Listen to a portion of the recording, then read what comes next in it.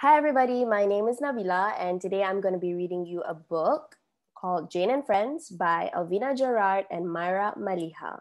So let's get started from the beginning. This is Jane and Friends. Learn to love your differences.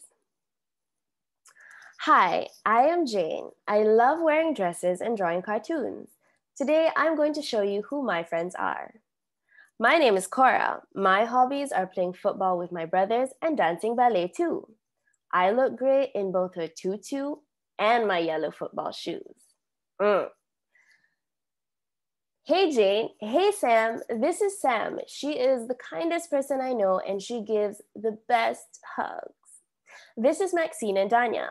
They both love singing and playing the violin. They are part of the class choir. This is Ricky. She is the badminton team captain and does not let her disabilities stop her from winning gold medals.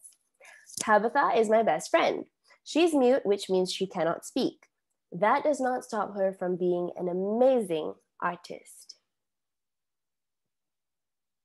Amber is from Africa and Lisa is from France. They love exchanging their culture with each other. Meet my friend Nurin. She always helps us reach for things on high shelves.